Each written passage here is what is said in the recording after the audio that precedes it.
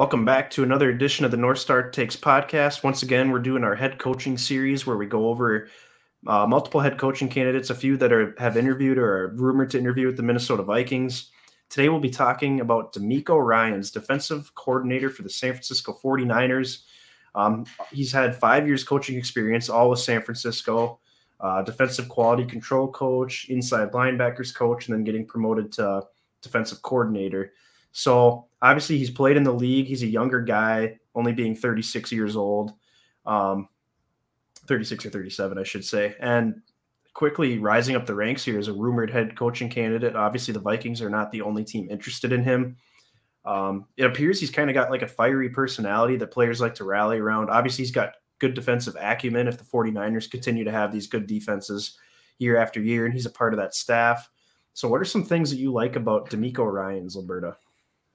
I think it's a good sign if he's this quick of a riser all the way up to defensive coordinator. It means he's got some potential there that Kyle Shanahan identified as the replacement to Robert Saleh after he left with the Jets last year. So I think that says a lot because I think Kyle Shanahan's a well-respected coach in this league, and he's very good in his own right. So that excites me, and I love that, like you said, they continuously rank towards the top of the league in a lot of major statistical categories as far as defense goes in recent years, and that includes being top 5 in sacks this year, as well as being number 6 in total defense allowed. So I think that's great. And I think that says a lot about your defense too, especially when you consider, like, I don't love their secondary by any means. I think there's some holes there. I mean, I don't watch a lot of Niners games myself, but still, I think he makes it work with whoever's out there. I know they have a lot of injuries too. It feels like the Niners are always banged up. So they always start with that front four, and that's obviously dominant. But I think the evolution of a lot of the guys on that defense, like for instance, Fred Warner, I think is a prime example.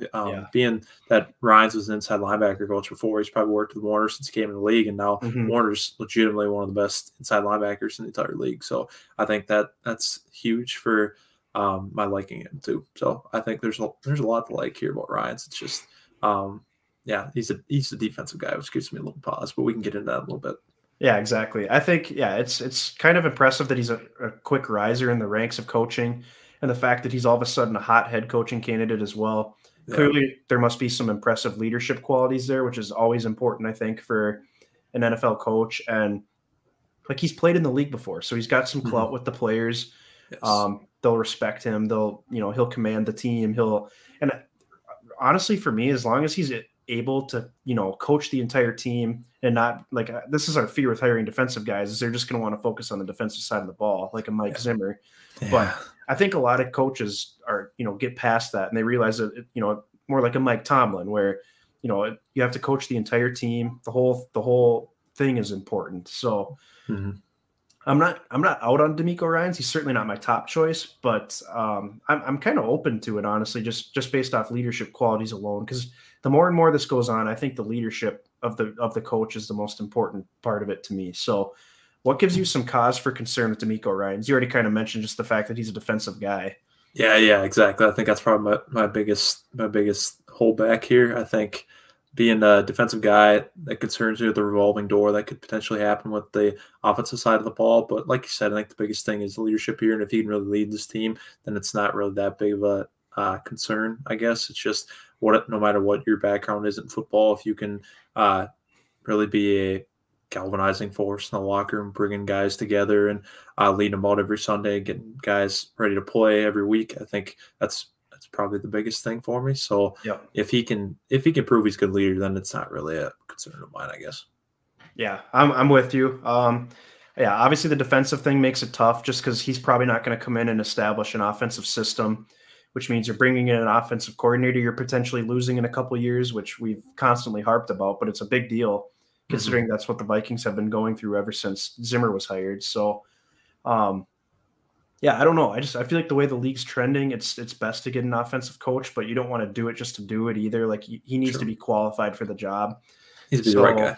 Exactly. So, if DeMeco Ryans is truly the right guy and you think he's going to be the perfect fit with your GM that you end up hiring, and you feel like he can establish a culture here that players really respect him, and it's a collaborative environment, almost like a family environment, which I think is the direction the Vikings are probably going to go in. But also, he coaches players hard enough to the point where they'll listen to him, and it's not too friendly like some player coaches have been in the past. So, Exactly. on a scale of 1 to 10, what would you rank him as in terms of, would you be willing to hire him and where he ranks, I guess, in your power rankings? Put him at a solid 6.5. I think he's young and got some promise. I think it concerns me he's a little bit, or he's a defensive coach, and there's probably not a ton of experience there, but enough to the point where I would consider a head coaching job. So I think he's a solid 6.5, a little above average. Yeah, I'm in the same ballpark. I'd give him about 5.5, 6. I think, potentially in a couple of years, if he doesn't get a head coaching job this offseason, then he could be a really hot candidate just based on the fast rising nature of his work. But yeah, I'm with you. I'd still prefer the offensive path, and I worry about having to lose a play caller, every couple of years and having to restart the offense over and over again, especially when eventually here we're going to be developing a young quarterback, whether that's right away this next season or in a couple of years. So I definitely think I definitely think he'll be a head coach at some point in the NFL, but just don't know if he's quite the top choice for me. So exactly. That'll do it for this edition of the North Star Takes podcast. Be sure to give us a follow on both Twitter and Instagram.